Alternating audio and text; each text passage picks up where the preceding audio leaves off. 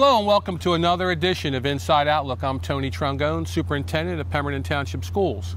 The current edition will be in two parts. First will be with our Chief of Security, Joe Bowen, and the second part will be with our Supervisor of Transportation, Mike Press. But now for our first part, we have Mr. Joe Bowen. Welcome, Mr. Bowen. Thank you, Mr. Trongone. This is like your second and a half year, really your third year here at Pemberton. And could you give us an introduction for yourself? Sure. I was a police officer for 28 years before retiring in 2011.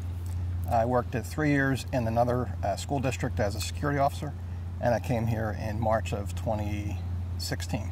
Great. A couple more questions, Mr. Bowen. Security initiatives currently being implemented. Can you give us I think there are many going on right now. There are many projects going on right now. We have, over the summer, changed our security measures by adding a total of 85 additional cameras in all of our buildings to bring our total to over 400. We also are changing our access control system, which works in conjunction with our newly instituted burglar alarm system.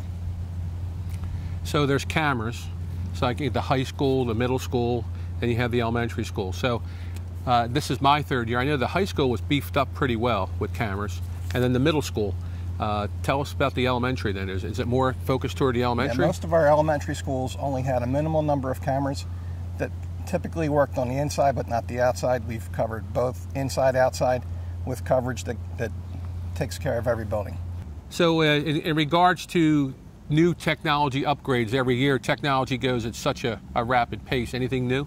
Yeah, our new cameras that we're installing are on all high definition cameras. Previously we used analog cameras, so we're going to have 85 new high def cameras, and the existing cameras that we're continuing to use are going to be recorded in a digital format, which will help us immensely in looking at video. That's great. And then the burglar alarms, what's new about that? Sounds like every school should have burglar alarms. And they should. Our district had burglar alarms for years. Over the years they fell into disarray and weren't used. So beginning hopefully the first week of September, we have all the burglar alarms up and running, and our buildings are secured.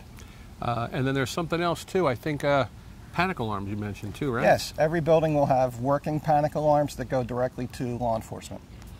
And then the third thing I'm concerned about as a superintendent, I have a curriculum background, but in regards to practicing the procedures for all the different types of safety and security, is there anything new, or what's going on in the buildings in regards to school security as far as drills? Well, we're required by law to drill twice a month, one fire drill and one emergency drill.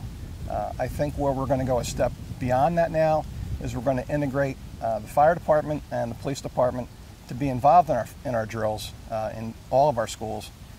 Maybe not every month, but certainly more than we have in the past. That's great. Any new initiatives? I know, like we said, there's many things that are going on right now, so we want to open up the school year with the projects you just mentioned. Anything you look in the future to implementing? Well, I'd like to have all of our buildings be consistent in what we do. At present, 2 of our buildings have a visitor management system that does a background check on people that visit the buildings. I hope in the next year or so to have every building have that technology. That's great, and I think our parents will appreciate that. And then one more thing, because your job isn't just security. No, it is not. You're in charge of registration too. So I've noticed some exciting new facets of our registration program, like you were open on Saturday. Yeah, one of the things that we recognized from the last few years was that our registrants, when they were coming in, were having to take appointments, and those appointments, as you get closer to the time school begins, become more and more frequent. Parents, busy summer, things happen, and they try to get an appointment at the last week or last 2 weeks, and it's hard to process that number of people. So what we've done is we've extended our hours during the week on 2 particular days each week, and then for the last 2 Saturdays we've opened up for 4 hours each Saturday. And that's something that I certainly think will enhance next year. So the 19th was your first Saturday, August 19th, and now this upcoming Saturday? This upcoming Saturday. What are the hours? 8 to 4. Anything with extended services to our parents I love, so thank you for that. All right, Mr. Bowen, thank you for your time today. Thank you for having me. One more thing, Mr. Trongone. I'd like to encourage parents throughout the district. If you have any concerns for safety or security, please contact me at my office, extension 1009. Thank you. Again, thank you. We're going to move on to our next segment, which will be with Mr. Mike Press, who's the supervisor of transportation. Can I go to the sleepover? Lucy, I want you to promise me something. If there's any drinking, I want you to say, "No thanks, not my thing." Mom. I promise you, your real friends won't care. Deal? I promise, Mom. They really do hear you. Did you pack your toothbrush? For tips on how to start the talk, visit underagedrinking.samhsa.gov. A public service message from the Substance Abuse and Mental Health Services Administration. Welcome back to the second segment of our show, and I'm here with our supervisor for transportation, Mr. Michael Press. How you doing, Mr. Press? Very good. I've got a couple questions for you. The first one is initiatives you have in regards to student safety and security on the buses. Well, a good portion of our buses have cameras on the inside. The brand new buses that we have actually have 4 cameras on the outside. In the event that someone does pass the bus while students are loading or offloading, it's a digital picture. We get their make and model of the car, license plates, and a picture of the driver, which we submit to the police department. How about the cameras in the inside the bus? On the inside of the bus, there's a camera on the front bulkhead and a camera on the back bulkhead. One faces the children from the front to the back, the other one, of course, from the back to the front. Starting next year, all the new buses are going to have cameras down the side that will be able to capture everyone in the aisle and down in the seat. That's great. Now, I've also heard that we have GPS on our buses. I know you've been, pardon the pun, pressing for that for a number of years now. And so can you tell us and elaborate more about this GPS program we have on our vehicles? Yeah, they just finished installing them. Every vehicle in our fleet will have GPS. We will be able to pinpoint every location of every vehicle within about 15 to 20 seconds. So that way, at no time will a bus ever be out of radio range or interference, whether it be weather permitted or, we will always be able to know exactly where a bus is and answer any parent's question about how long until a bus arrives at their stop. What about the speed of the bus? Everything that you could want to know about the bus we'll be able to know immediately. And that begins this school year? Yep, very beginning of the year. It's now the third week in August, and I know the bus passes, by the time this edition is going to be seen in our Pemberton Learning Community homes, our parents will be receiving their child's bus passes. And can you explain to our folks how that's created, all these bus passes? Well, with the just about 5,000 students that we have in the district, they're all, in addition to the mainframe computer that the school has, I have another program, Versatrans. And that takes the students, their locations, any classifications that they have, and through the computer, it routes the students on the bus stops without overloading any buses. It keeps the occupancy of the bus within a safe parameter. And other than that, it's little tweaks now and then, but for the most part, it's all done by the computer.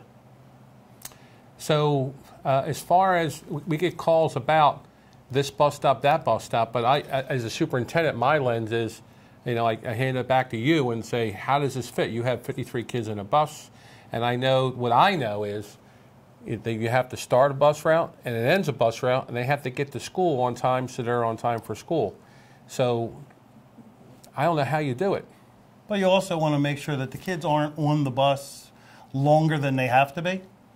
And if you think about it, every additional bus stop that they make is a few more minutes that the children are on the bus. So if you have 54 children on a bus, if everyone had their own bus stop, that would be 54 minutes just picking up children. So what you want to do is maximize and make the route efficient.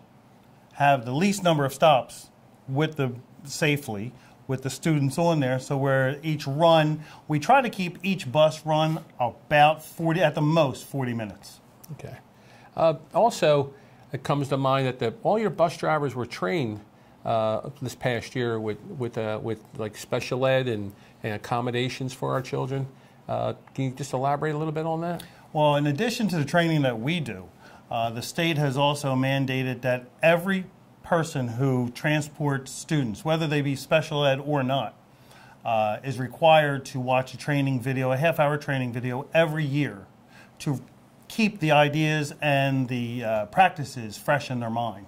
And like I said, in addition to that, the Transportation Department, in cooperation with the Child Study Team, formulates training that anything that may come up on a bus route or a special ed van run. Last question for you. In regards to, we talked about the bus stops and trying to make it efficient, but there's a logic to completing a bus stop in a timely manner.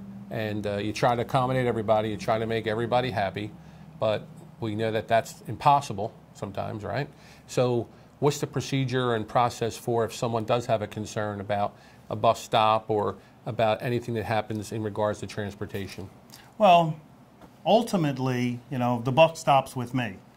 Whether it's the bus route, the bus driver, the bus itself, I should receive all those phone calls or emails myself. My extension is 7950, and if someone wants to reach out to me by email, it's mpress@pem.org.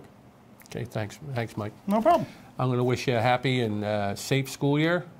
And again, the work that's put into providing transportation for 5,000 students is to me unimaginable to do that each and every day, to transport those kids each and every day. And I don't think folks know even about the out-of-district students that you have to transport also. And also I think the public needs to be aware of the bus shortage statewide and nationwide. So we're trying to hire, you've been trying to hire more folks to have more routes, to have more accommodations, but you're also limited in that fact too. So I want to commend you for trying to get people in here and then increase our capacity to extend our services to our families. And we got plenty of applications here if anybody wants to apply as a bus driver. That's good. And they also can apply on AppleTrack online, right? And we do training here to obtain your CDL. That's right, Sunday Pittman, right? Absolutely. Okay, great. Well, that's the second part of our Inside Outlook in this edition. And so if you're connecting the dots, you're looking at what's most important to us and to you as the parent is our children and having them safe. So you saw Mr. Bowen, and he talked about safety and security and how important it was, and he said he closed with reach out to him if you have any questions in regards to anything you might see or hear, and bring that to light. We need everybody's eyes out there helping us. And then closing with Mr. Press, he closed with the same thing. If you have any issues with transportation, please reach out to him. Thank you, and see you next time in the next edition of Inside Outlook.